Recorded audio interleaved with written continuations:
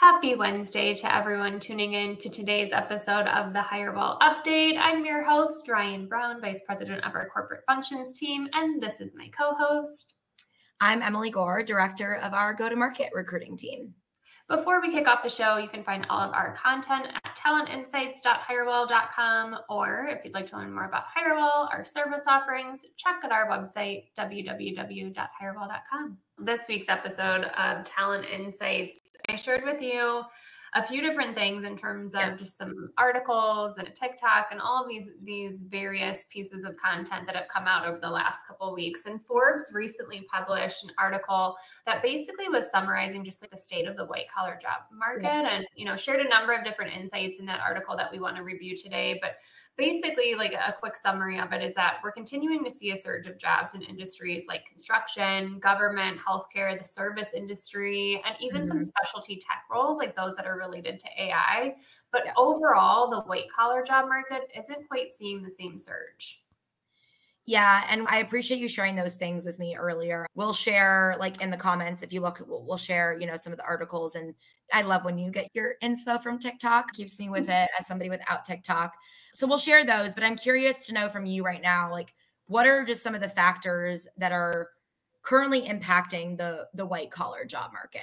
Sure. So what was really interesting to me is one of the factors that was referenced in this article is actually one we've talked about a number of times this year, especially on this show, and that's just the fact that hiring has become more and more complex throughout the year. We're seeing multiple rounds of interviews. We're seeing assessments making a comeback.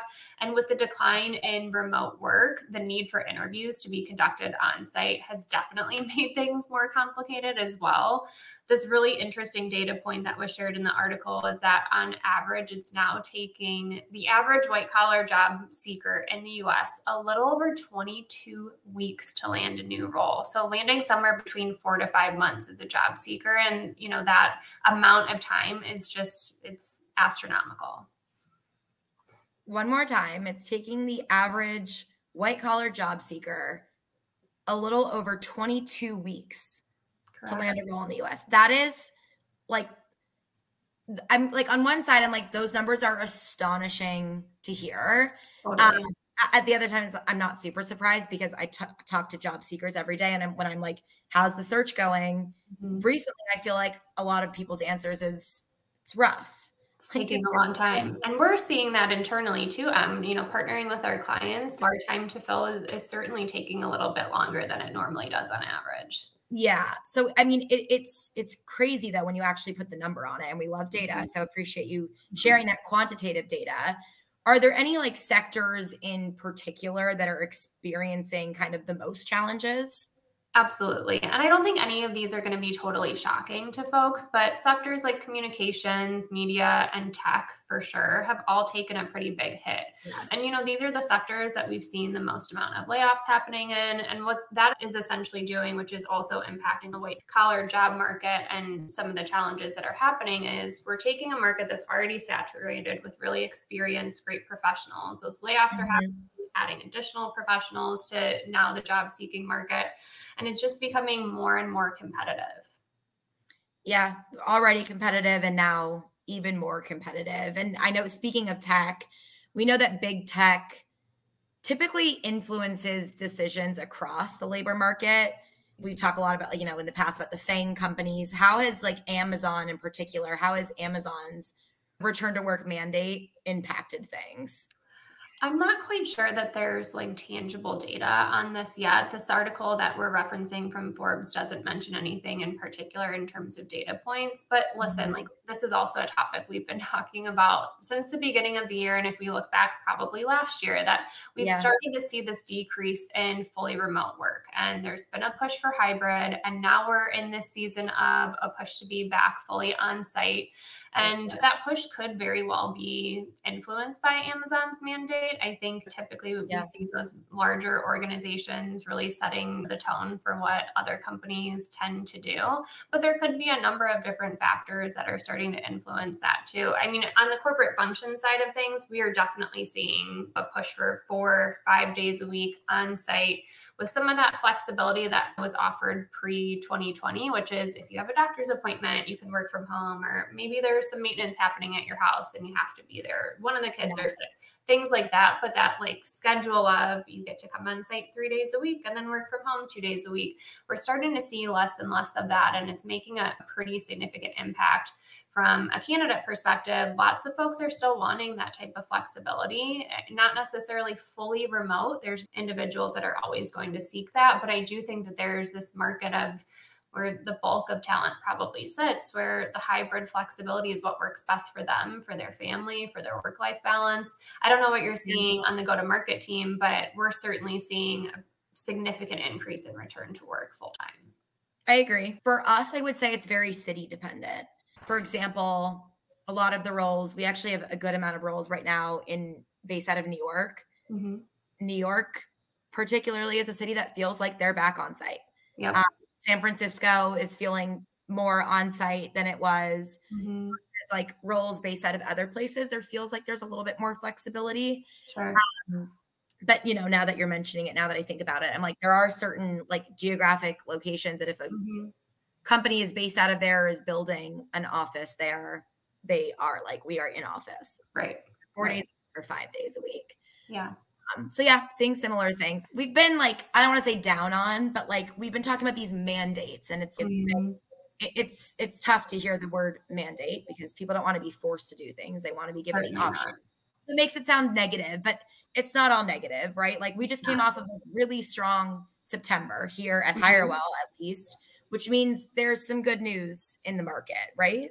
Totally. Yes. There's always a positive piece, even when times are challenging, for sure. And September, like you mentioned, was phenomenal. It was definitely a great month for us here at Hirewell. And I think our hiring figures not only surpassed our internal forecast, but when we look at the labor market as a whole, it surpassed economists' forecasts as well. And I think, there's a number of different factors that are at large this year. It's not only the things that we mentioned previously, but we're also dealing with things like inflation and the election. And election years typically have, a pretty significant impact on the labor market. And the closer we get to election time, many organizations tend to slow down on hiring just a little bit to see what happens. So none of this stuff is outside of the norm when it comes to what we're experiencing from that standpoint. But the positive news is we are starting to see the tides turn a bit for job seekers. I mean, like we mentioned, September was phenomenal.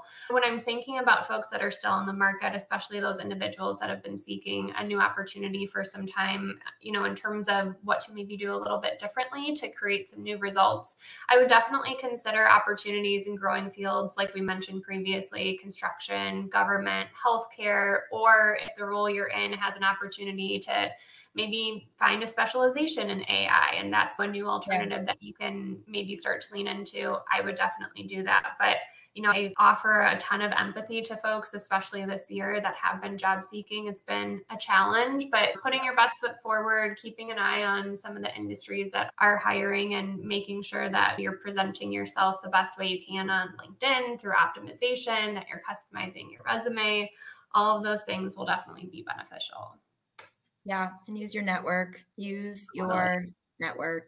Yeah. I mean, that's a whole other, we can go into a whole other talent insights on that, but yeah, but I appreciate you sharing. And again, we'll drop some of those links in the comments below. It's interesting too, you talking about how the election is impacting all this. We almost should post this earlier, just so that this, maybe if we do end up posting this before the election next Tuesday, I guess this coming Tuesday, just vote. Just get out there and exercise your right, y'all. 100%. That's it. That's all I've got. That's all we have today. Well, I'm excited we had a chance to talk about that, though, because I do think, we've gone through quite a bit this year in terms of the labor market, in terms of what people have experienced. The last almost 5 years at this point have been just absolute, I don't know, insanity in some ways, things we can't predict. It's been a really turbulent market year after year post 2020. And I'm hoping that post election now and post holidays, we'll get into some, I don't know what normalcy looks like in the labor market, but some like a little bit of a plateau would be nice if we could just chill out a little. I mean, the amount that we use the word roller coaster on this show. It's a lot. It's a lot. We'll tune back in, and like you said, a little bit of normalcy would be nice. Maybe it's right around the corner. Maybe it's right around. Yeah, maybe a little early December holiday fun will come with, some good news from the labor market. I sure hope so. I sure hope Thank you. so. Well, that's all I've got today. Anything else? That's all I've got. Take us home.